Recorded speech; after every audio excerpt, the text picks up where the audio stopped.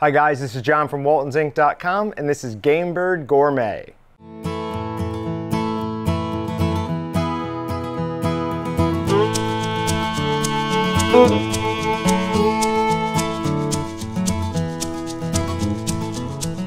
A great way to make sure you're using all of your pheasant breast at the end of the year, you know, that stuff that's tucked way back in your freezer, is to make sausage out of them. We went ahead and made some Hatch green chili bratwursts with our pheasant. Now, pheasant by itself is really too low fat to make a good sausage. So we went and got some pork fat and we added 25% the weight of the pheasant in pork fat. Now you can mix it 50-50 with a pork butt, but when you do that, you are gonna lose the pheasant a lot. You really will just taste the pork mostly. We also added some high temp cheddar cheese to these to just give them a little extra pop. So the first thing you wanna do is freeze your pheasant breast really to the point where it's almost frozen solid. Then cut it up into chunks small enough to fit down the throat of your grinder. And then you're gonna wanna grind it twice. First through a 3/8 plate and then through a 3/16 plate. That first 3/8 plate is just breaking it apart, and then the second 3/16 plate is what's gonna give you the texture and consistency you want from a bratwurst.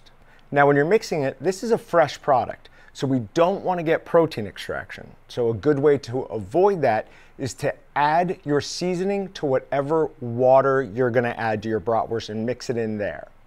We're also adding carrot fiber to this, so that's gonna keep the moisture more in the meat, which is something that we're concerned about with a pheasant sausage. So we just went ahead and mixed until the seasoning and the cheese was evenly dispersed through everything. Want to make sure that there's not any bites without cheese or some that are mostly cheese. So just keep mixing until it looks like all of the meat is roughly the same color and the cheese is evenly spread throughout. Then go ahead and load your sausage stuffer, and you're gonna wanna choose a stuffing tube that's the biggest one that your casing will fit over. Now we're using the 30 to 32 tubed hog casings. We like the tubed hog casings because they're so much easier to deal with. You just take them out of the package, rinse off the salt, put them in a warm bowl of water for at least a half hour, and then you slide it right on, pull that plastic sleeve out, and you are good to go. No rinsing the inside of the casing, no untying huge knots. It is nice and simple. It is definitely worth a few extra dollars. Then just go ahead and stuff until the sausage is as full as you want it. My suggestion is to leave it a little bit understuffed instead of going overstuffed. This is because when you're twisting it, you can just twist it a few more times and it will tighten right up. Another nice thing about using hog casings is that when we cut in between where we twisted, it stays nice and closed. It doesn't open back up, and it'll even do that while you're cooking. Collagen is even a little bit easier to use than these tubed hog casings, but as you cut it, those ends will open up, and that'll happen even more during the cooking process.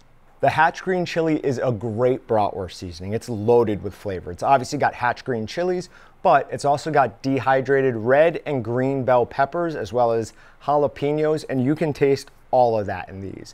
It does have a little bit of a spice, so if you're someone who doesn't like spicy food at all, I'd recommend you just go with another seasoning. The tomato basil brat would also be really good with pheasant. If you're looking for toppings, the Terrapin Ridge Farm spicy aioli and the spicy chipotle are both awesome on this or really any other sausage. Now, if you're not gonna grill them all right away, make sure that you freeze them pretty solid before you go to vacuum seal them. If you try to vacuum seal them while they're not frozen, it will squish down the sausage and might even push the ends open a little bit. So make sure that you freeze them first. As always, remember to like, comment, and subscribe, and visit WaltonsInc.com and MeatYourSticks.com to find everything about the meat.